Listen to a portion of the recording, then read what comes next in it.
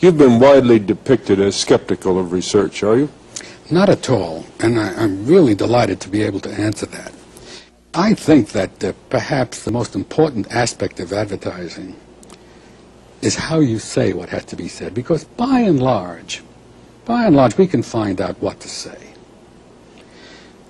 I am a very, very firm believer in research, but you owe a responsibility to research. After research helps you find out what to say, you owe it to research to say it in a fresh and new way. Now, in hair coloring, we did the research, and we find out, as all our competitors found out, that women most want to avoid looking artificial when they color their hair. Well, everybody found that out, so everybody began to say you will look natural. But we said it, and everybody else was saying it. And when everybody says the same thing, you don't stand out. And therefore, your impact is tremendously reduced, and there's even confusion and misidentification. Well, all we did was nice and easy, with virtually no change of any kind, not even the content. We wanted to say natural. We said, how can we say it in a fresh way so that it's no longer hackneyed? And we changed that natural bit to, it lets me be me. Now, that is virtually saying the same thing, but it's also saying what you are is pretty good, and we're going to make the most of it for you.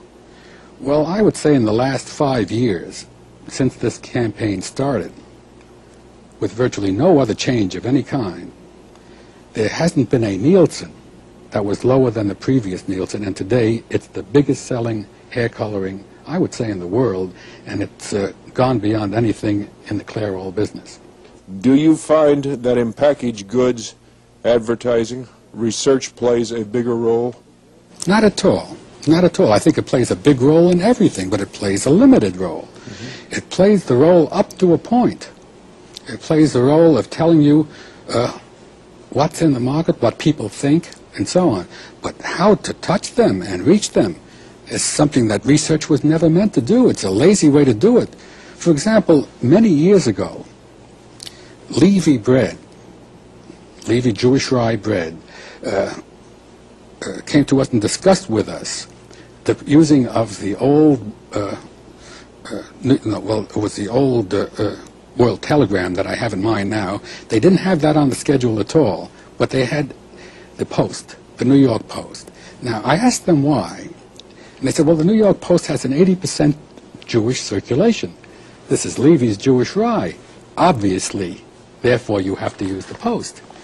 Well, that's a bit lazy thinking, because if you delved into it a bit more deeply, you know that Levy's Jewish rye is a great Jewish rye, but it's a packaged Jewish rye.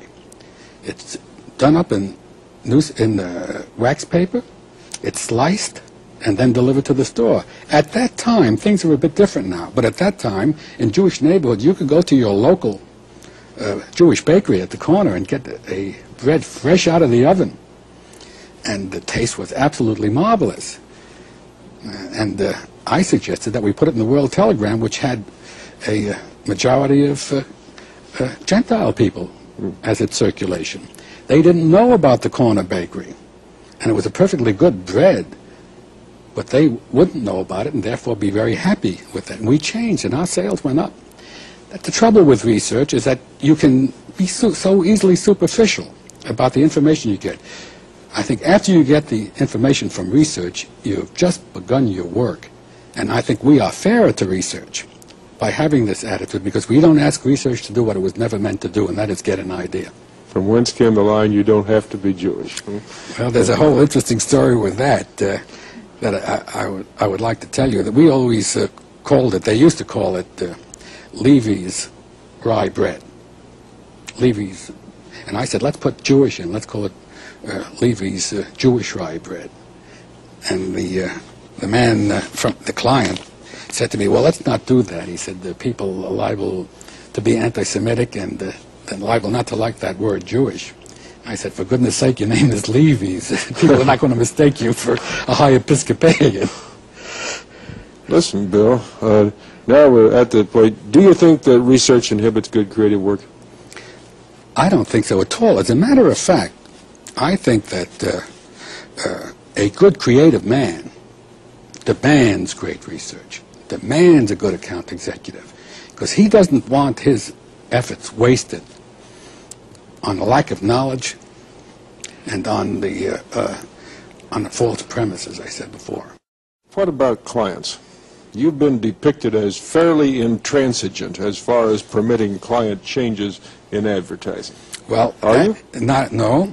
I don't think it's my nature to be that way, but it's a myth that grew up, and I guess it was good ammunition for someone competing with us. I don't know, but that's not true. What we do, I think that any agency that doesn't stand up for what he believes in, that doesn't have convictions about his work, is not going to do great work, because work without conviction won't sell. Somehow or other, when a man writes an ad, what he feels somehow gets into the tone of that ad. And I would hate to be responsible for advertising I didn't believe in. And I think it's bad business. So what we do, we always say to the client, after all, it is his money, and he has to make the final decision. But we owe it to him to tell him what we believe and why. And we think that out of a reasonable discussion, the right answer will come. And we've had very little problem with that. What about the future uses of advertising? I am personally now trying to use those skills in areas outside of the advertising business itself. I think advertising is a form of persuasion. It happens to be used by business, but it should be used in almost all other areas where communication is important, because we have developed a skill in persuasion which can form public opinion, and nothing is more important to the world today than the proper developing of public opinion. We have this energy conservation. I'm going to be working with some people in Washington on that. Why shouldn't we put our skills in persuading people and in creating public opinion to work on behalf of causes that are important and that we believe in? Clearly, you have changed a great deal of the way we expect advertising to be presented. Is advertising better now than it was?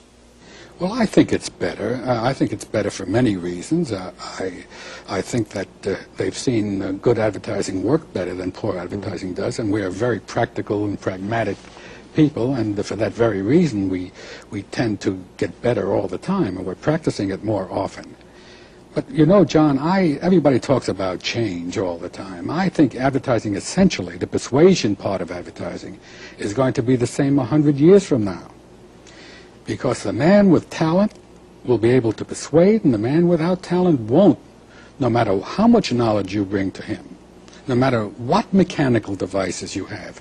We have a great television complex in our offices now. We've moved, and we were able to take advantage of all the new inventions. But I've got to tell you that those new inventions aren't going to create a great new idea. And I keep telling that to our people. That little thing, sitting by yourself and getting an idea, is far more important than all the technology in the world.